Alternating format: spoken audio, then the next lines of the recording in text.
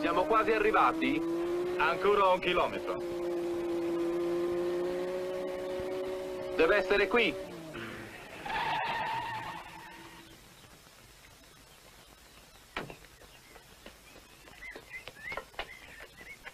Dai, dai, presto!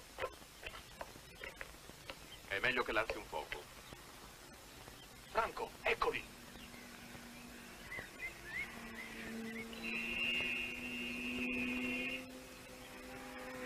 Gira.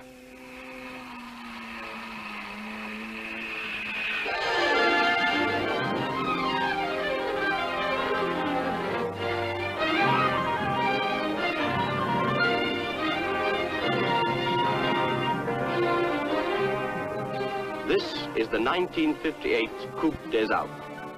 56 production cars from 8 countries struggling to win a Cup. An Alpine Cup, the dream of every rally driver. To win a Cup, your car must maintain a set average speed over a 2,400-mile course. From the coast, it's easy going to the Alps. Then across the border into Italy by night, and a race to the end of the first stage at Brescia, 600 miles without a break. The second stage swings northeast over the toughest passes in the Dolomites, then back towards France again to finish at Megève. But there's worse to come. The final stage twists south by a gap, an 1,100-mile stretch, to end at Marseille.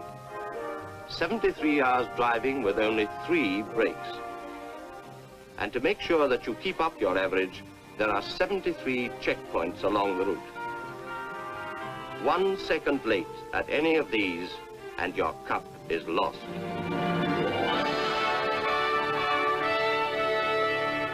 Marseille, and Paddy Hopkirk's Triumph is the first car to take its place on the starting line.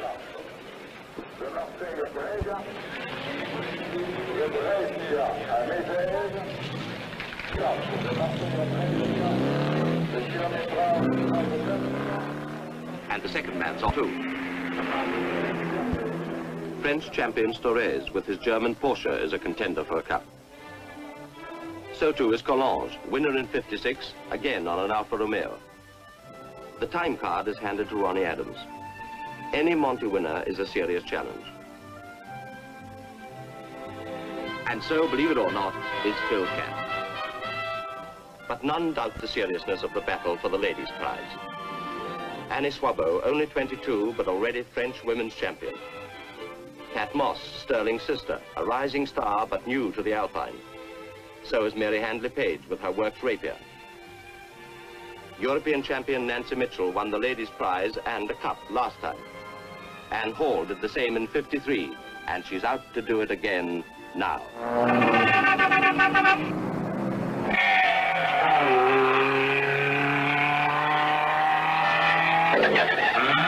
Here comes the first real challenge.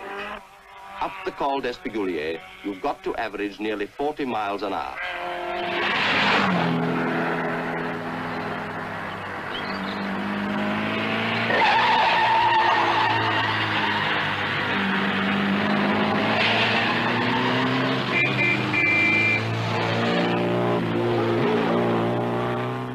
Delia's Citroën is going well.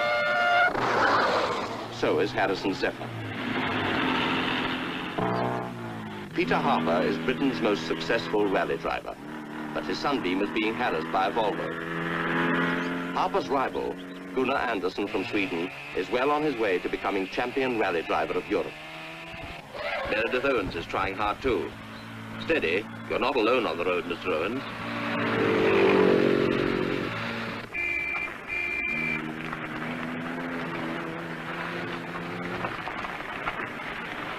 Spectators the world over always encourage drivers to go as fast as they can, even when it makes things difficult for those behind.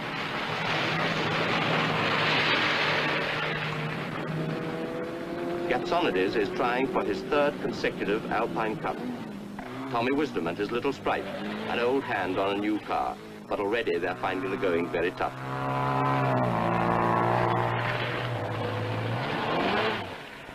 Barjol, first of the 73 checkpoints. and newcomers learn how to stamp the time on that all-important card.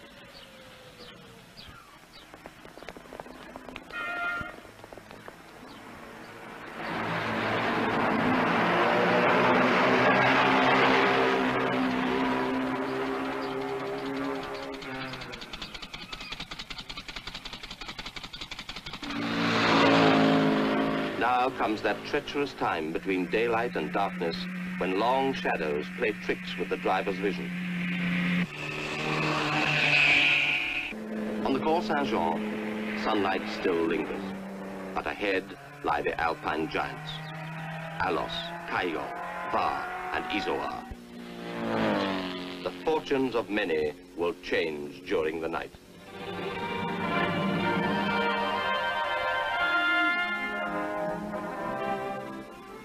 The French-Italian border. Balisat's triumph has made it. And John Gott's on time too, but only by 4 seconds. Many are less lucky.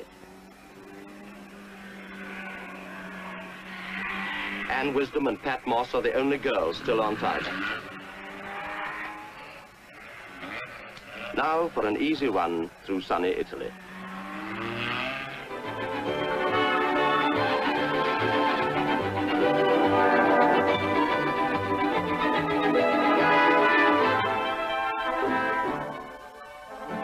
Lockley's Austin Healey is out on the road to Monza. Monza circuit is one of the special tests, and Storez has high hopes here. Everyone is out to improve on the speed set for his class, so as to win the points that decide the outright winner. The big cars have to average 85 miles an hour for 3 laps. Tax Mercedes sweeps into the lead. Then the Ferrari, Austin Healey.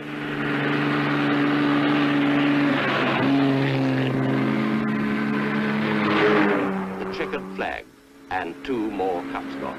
The Ferrari has spun, and Adams Ford is late too. Tack has made the fastest time of the day. It's an easy run on a good road to Brescia, and most drivers have time to refuel.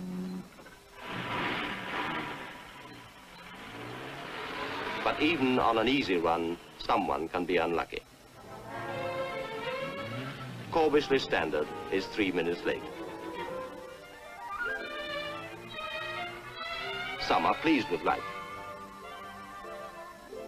Others just want to go to bed. It's time for sleep, and the cars are locked away until tomorrow. The first stage has taken a heavy toll. 56 crews left Marseille hoping to win an Alpine Cup, but already 12 have dropped out, and 28 arrived late at the checkpoint. So now only 16 crews can win an Alpine Cup.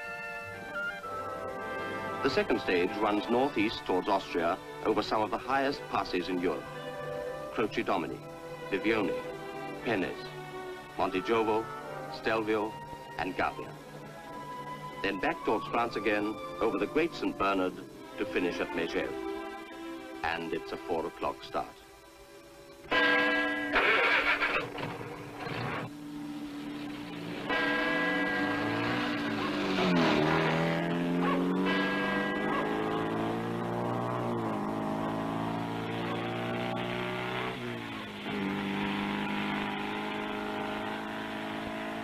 Near Bagolino, Harrison's Ford storms past towards the Croce Domini, a pass never before used in a rally.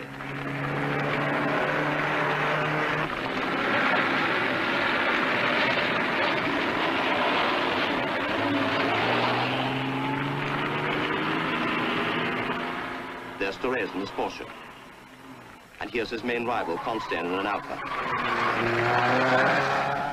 Already, the new pass has claimed a victim. The AC is a write-off, but the crew are safe. If you still think rally driving is easy, just follow Peter Harper on the descent.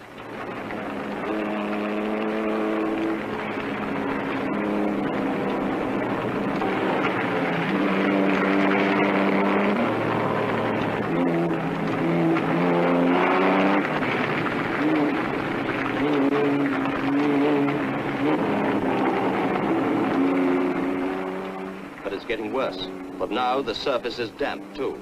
Not water, but petrol from Tax Mercedes. A stone pierced his tank, and now he must rely on gravity.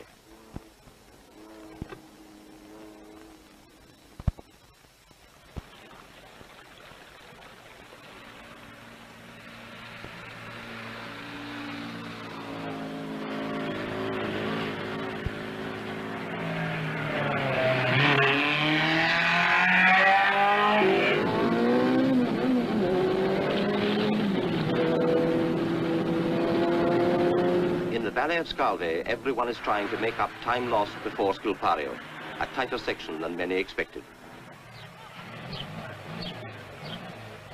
Storres still has a clean sheet. But now comes the Bivione.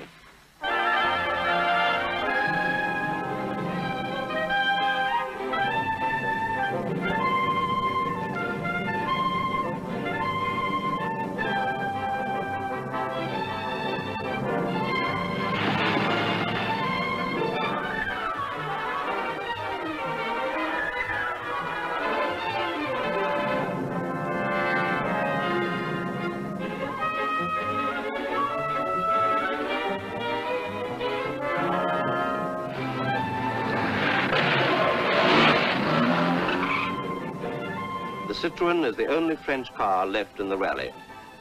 It's tough on the cars, but the Jaguar is still in showroom condition.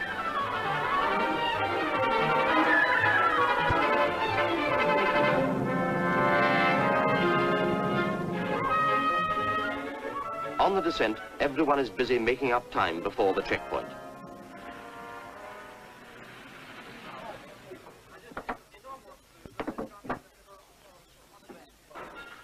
Now the showroom doesn't seem so close. And the Citroën made it too. But they've left something behind.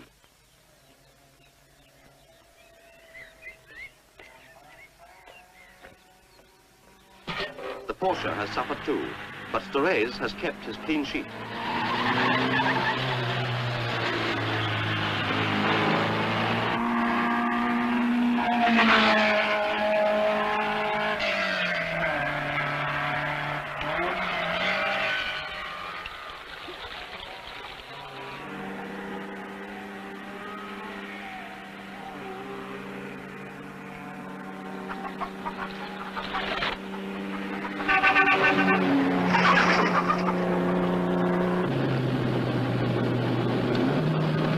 Dust is the great worry on the Passo di Penis.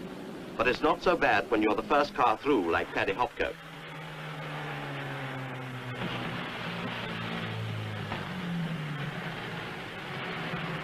Vipiteno, the foot of the Brenner. And now we swing back towards France again.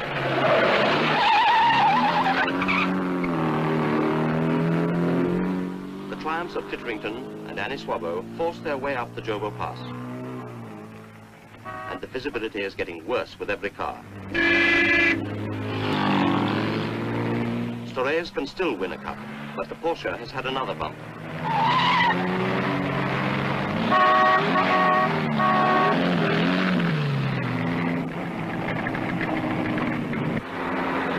The Standard has been driven flat out from the word go, but it's still got plenty of steam. So has Hopkirk's Triumph. A pause to cool off, for ahead lies Italy's highest pass.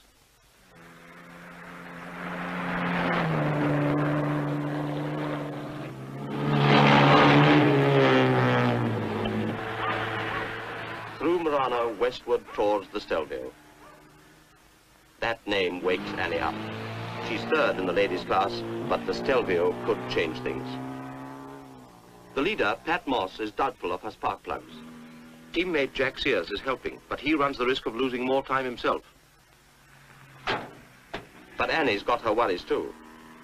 Not even a Parisienne can charm that barrier up before the train arrives.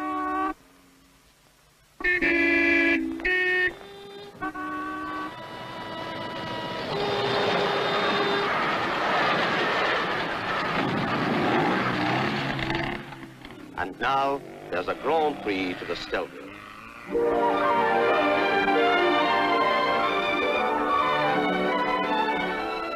the Stelvio, 9,000 feet. The most spectacular climb in the world. And already the first car is streaming towards the summit. It's Paddy Hopkirk's Triumph, but something is wrong. The rear tire is gone, and so has Paddy's Cup.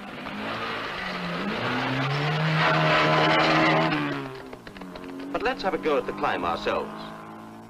The checkpoint in the valley. Our card is stamped. We're off.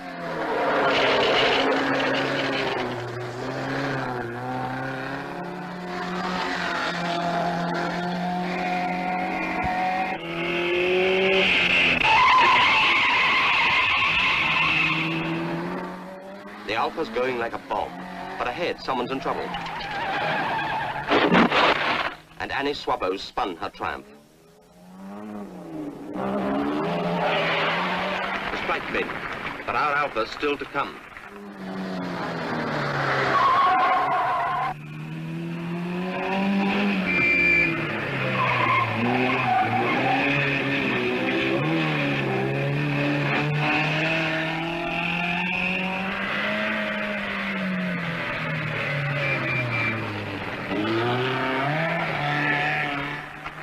We're through, and the road's still clear.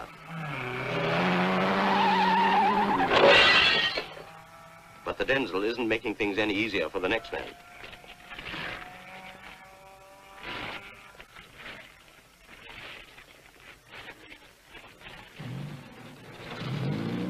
Annie limps away before the Denzel, but her rally is run.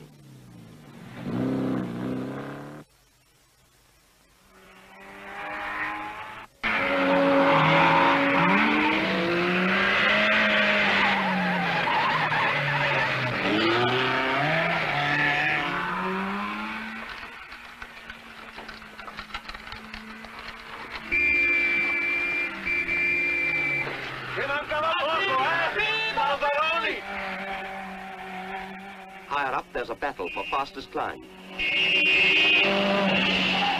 Consten's best so far. The Porsche is frantically trying to make up time lost further down.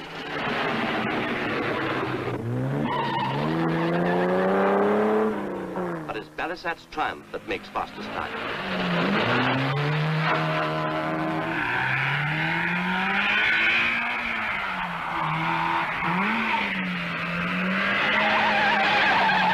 Only one more hairpin, the 48th.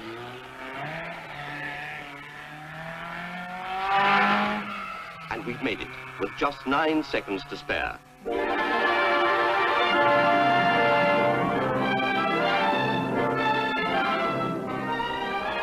Next comes the Gavia, the most deadly of the lot. A shocking surface, unfenced drops, and worst of all, clouds.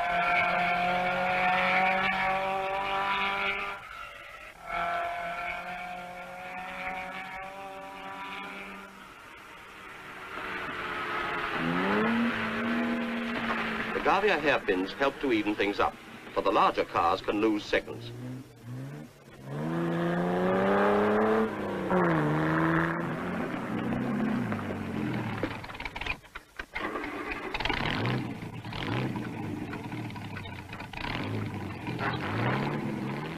The descent gives small cars a chance to win back those seconds lost through lack of power.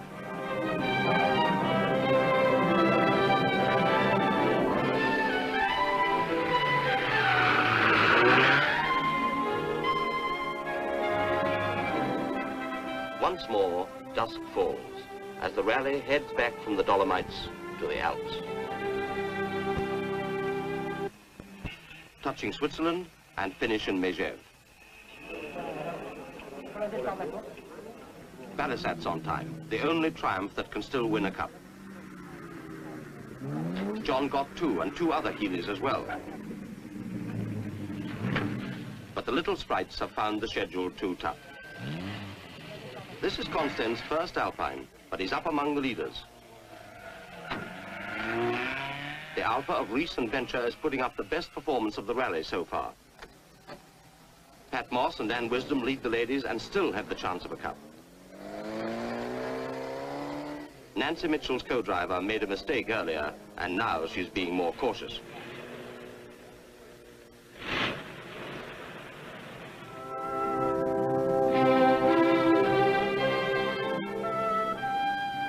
So to the Parc Fermé and bed. Of 44 cars that left Brescia, only 16 had the chance of a cup. On the way to Megève, 9 more retired, and a further 5 lost time. Now, just 11 can win a cup. The final stage, toughest of all, 1,100 miles and 47 calls. 31 hours driving from the Swiss Alps to the Mediterranean. Dawn, and the first cars are getting ready to leave for Marseille. They'll still be at the wheel this time tomorrow. Mary Handley Page is down to 3rd in the ladies, but she's away with no trouble. A night in the open, but no repairs allowed. You're allowed to replace the tires, and that's for safety's sake.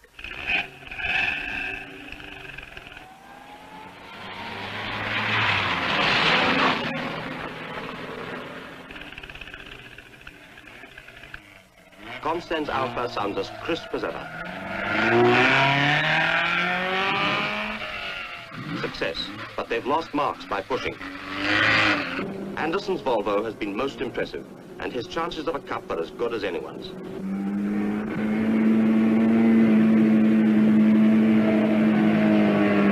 Right from the start, the pace is keen, and even Harper can't afford to let up. Col du Frêne, and the morning mist still hangs low.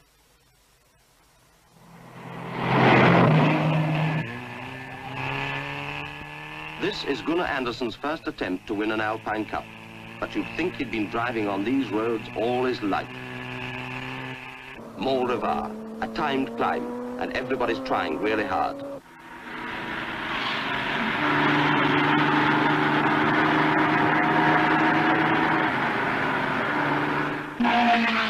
But fast driving alone won't win that cup. You've got to be on the right road all the time.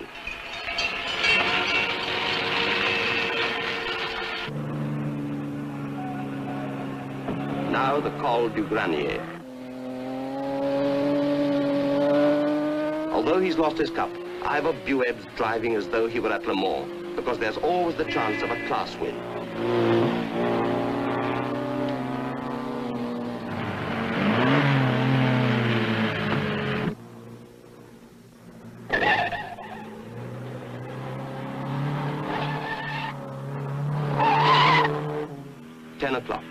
Frank Grounds has been at the wheel for 6 hours, but he still hasn't had time for breakfast.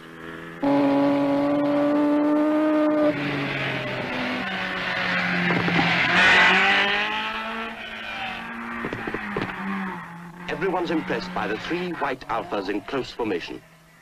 The 3 best performances so far, and a good prospect of an Alpine Cup each.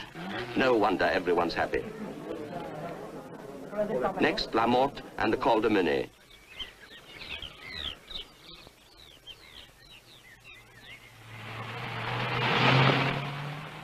It's a loose dirt surface with lots of dust, but it suits Anderson, for it's just like Sweden.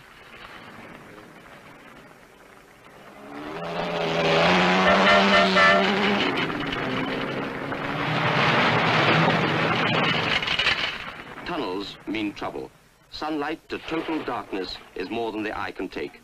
There's only one thing worse: the change at the other end.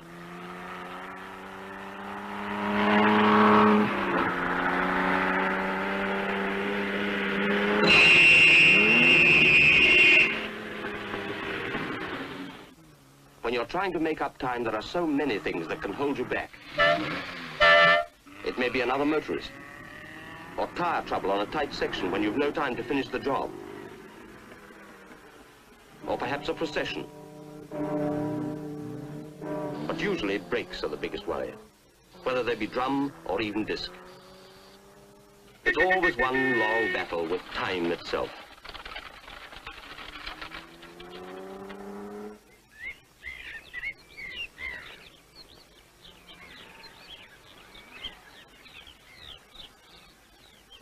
Next comes a speed test on the Suberonde with an almost impossible time schedule.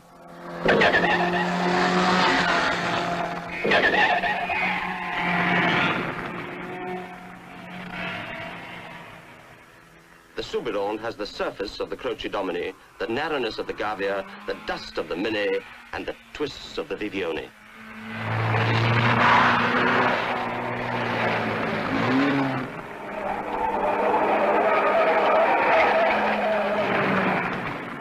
Everyone is struggling to make their handicap time, but no one has done it yet.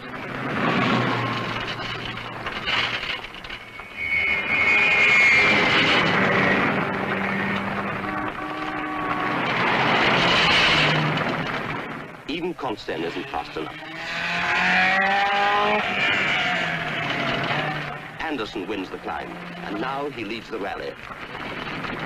But it looks as if everyone's lost their cup. For the first time, the Alphas have been beaten into second place, and they're not so happy now. Nor is Pat Moss. She's lost her lead in the ladies' class. With a badly slipping clutch, she's lucky to keep going.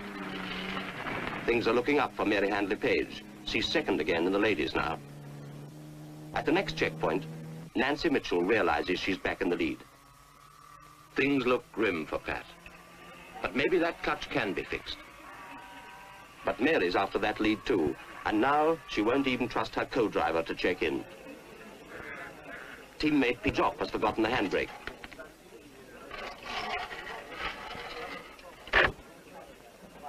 An easy thing to do when your chief rival is just across the square. The Volvo's in trouble too. Anderson still leads, but there's 500 miles to go. Now, Mary won't even trust the officials.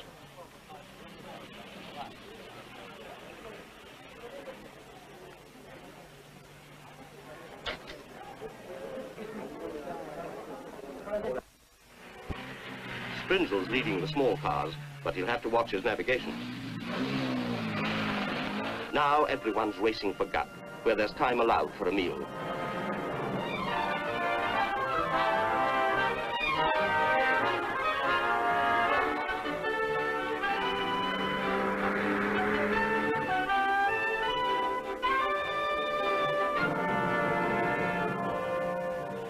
After 15 hours hard driving, a short break is welcome.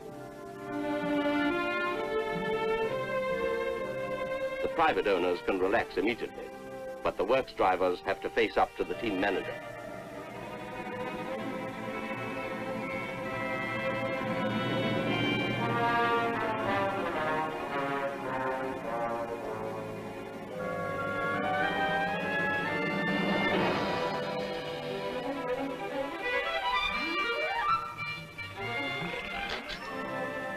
But most people reach the Parc Fermé without mishap.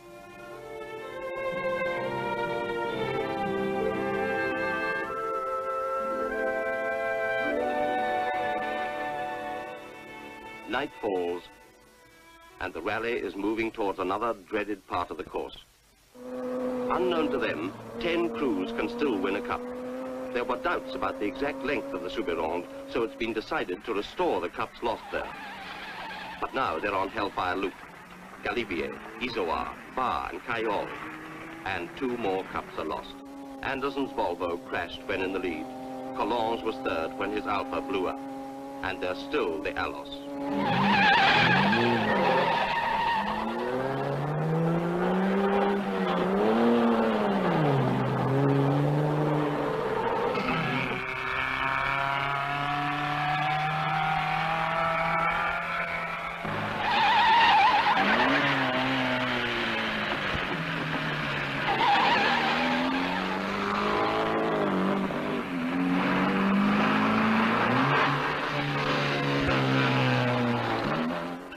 One must admire manufacturers whose cars are tested on a course like this, when the results are studied the world over. From France, Citroën with their ID19. From Italy, Alfa Romeo and their Giuliettas. From Britain, Roots and the Sunbeams. Standard with their Triumphs. Ford and their Zephyrs. And BMC with the Austin Healys. With her clutch repaired, Pat Moss is coming up fast. Now the big worry is to keep going.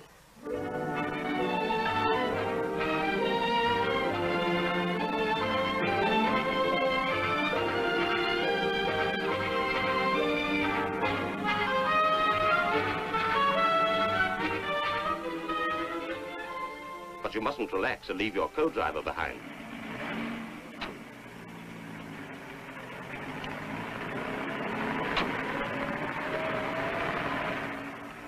In the carousel, most people know the quickest line. But there's always someone who wants to be different. This is Mont Ventoux, a 12-mile speed climb right over the top highest mountain in Provence.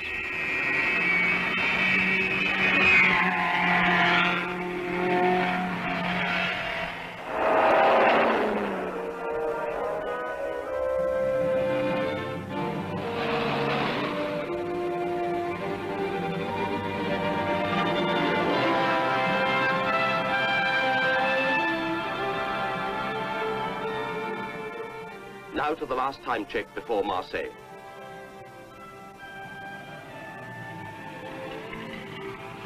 Everyone's getting nervous. It may be brakes, or tires, overheating, doubts about suspension, or the engine itself. Faulty electrics can lose marks too, and this is the last chance to put things right. After the car, the crew. They overheat too. The two Peters, Jopp and Harper, seem certain of a cup. Already they're putting the mats away. Stripping for the beach, or even getting ready for the party. But others aren't in party mood at all. And now it's time to leave for the home stretch.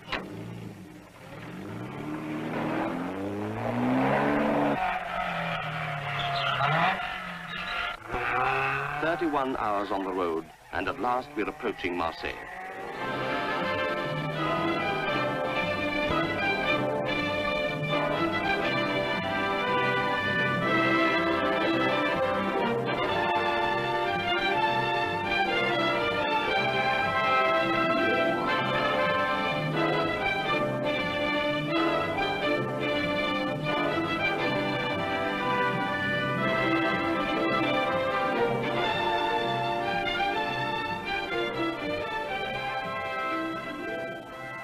We're home, and the cups are waiting.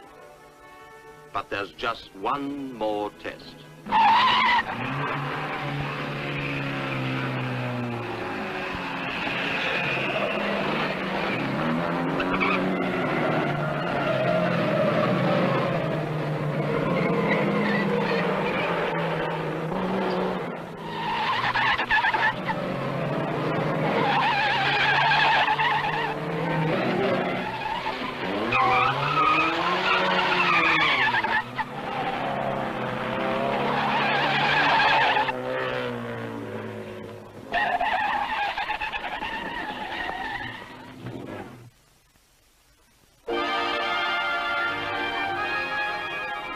And for 7 crews, that dream has come true. 7 out of 56. To the French pair, Consten and Lageneste, an Alpine Cup and best performance of all on their Zagato-bodied Alfa Giulietta.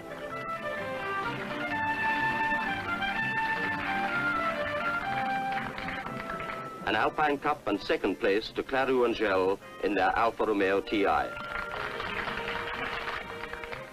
Recent venture of Germany, another cup, again with an Alfa. Britain's first cup this year to Barisat and Berthaud with their Triumph TR3. Another to Edward Harrison and Dick Havisham on a Ford. And the two Peters in a Sunbeam have pulled it off as well. And so have Shepard and Williamson in an Austin Healey.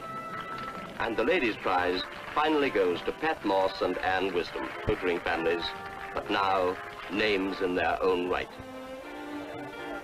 There may be longer rallies, and some say even tougher ones. But in its challenge of the mountains, the Alpine is unique.